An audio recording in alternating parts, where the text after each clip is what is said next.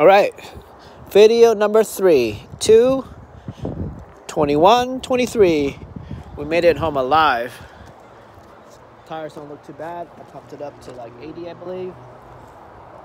Those tires could be 40 something or 50. But anyways, you can see that a lot of the trailer is tilted to the forward because the operator dropped all the base rock right here. I should have stopped him and tried to move, get it right over here over the axle.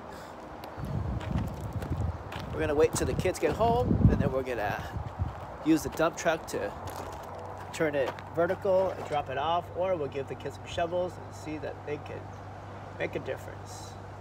Let's open this baby up and see how it moved.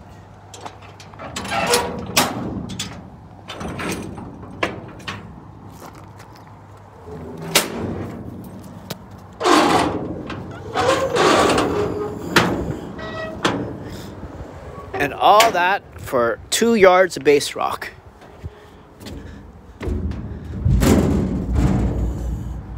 Doesn't look like a lot, but that is 2,700 pounds plus 2,700 pounds. So let's just call it 3,000 pounds. So that's like a little bit less than 6,000 pounds.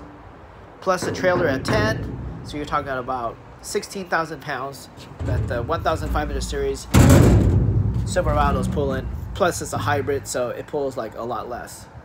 But we made it here alive. Awesome, what can I say? Versus if we pulled it with the Ford Ranger, we'll make like half a yard, 4 trips. All right, thanks for watching. Risker out.